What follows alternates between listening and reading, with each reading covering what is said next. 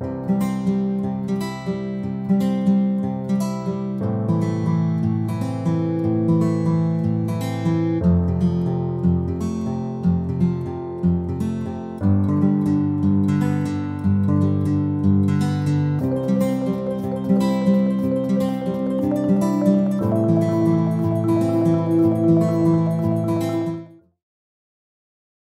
everyone, we are the Night Owls and you're listening to Beyond the Bookshelf, where I, Chakshu, I, Anushka.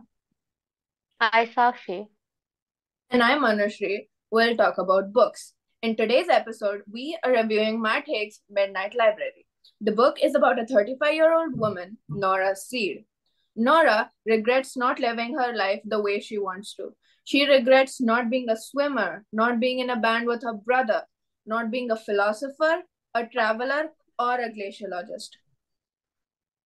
She regrets not being happy or loved due to all the various letdowns happening around her, like the death of her cat, her being of no use to her elderly neighbor anymore.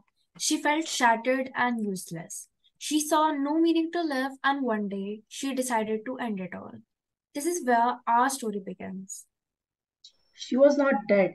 She was not in the afterlife, but somewhere in between a structure which occupies a magical space between life and death.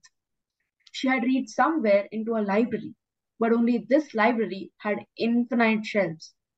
Here, every book provided a chance to try another life one could have lived, to see how things would have been different if they made other choices. This was her chance to undo her regrets. I like this book because it's well written. The storyline is presented in a smooth but vivid manner. It is very engaging, and I just couldn't keep the book down. Especially the chapter in which she chooses to become a glaciologist had me on my ends. In this chapter, she faces a bear, she faces death. This is when she gets to know what she did was not want to die, but want to escape. Yeah, that's true. But she meets another guy during her journey as a glaciologist. His name is Hugo. Hugo teaches Nora about the structure of sliding in between lives and they form a connection. There, she figures out that she isn't the only one in between life and death. And that's a good plot created. One of my personal favorite chapters is the one where she met her dad. I think that chapter is really emotional because her dad died when she was a teenager and she had always missed him.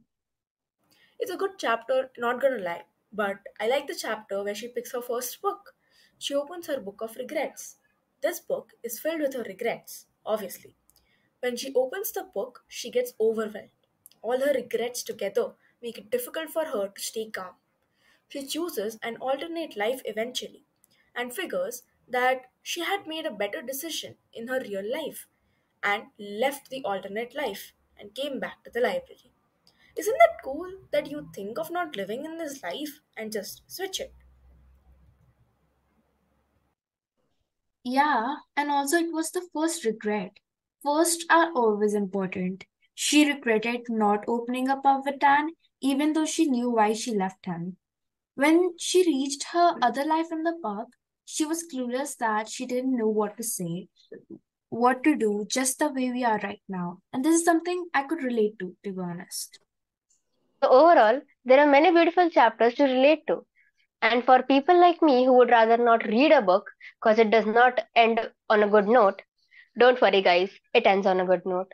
But we are not going to spoil the complete ending for y'all. So please go and read the book. You would surely love it.